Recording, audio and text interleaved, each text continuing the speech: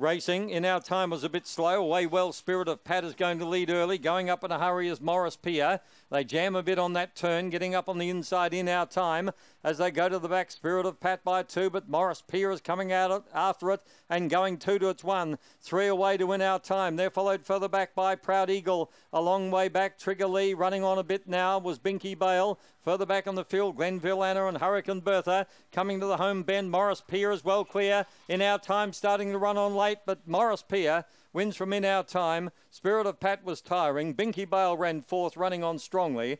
They're followed further back by Hurricane Bertha. Proud Eagle was well back. Long way. In fact, it was one of the last in. Trigger Lee was only just in front of it. Glenville Anna. Now it's 30 and 60. 30, no, corrected to 30 and 44. 30 and 44. 5, 2, 1 gets third. And your 4th number will be Binky Bale, number 3. 5, 2, 1, 3. Big strong dog, Morris Pier.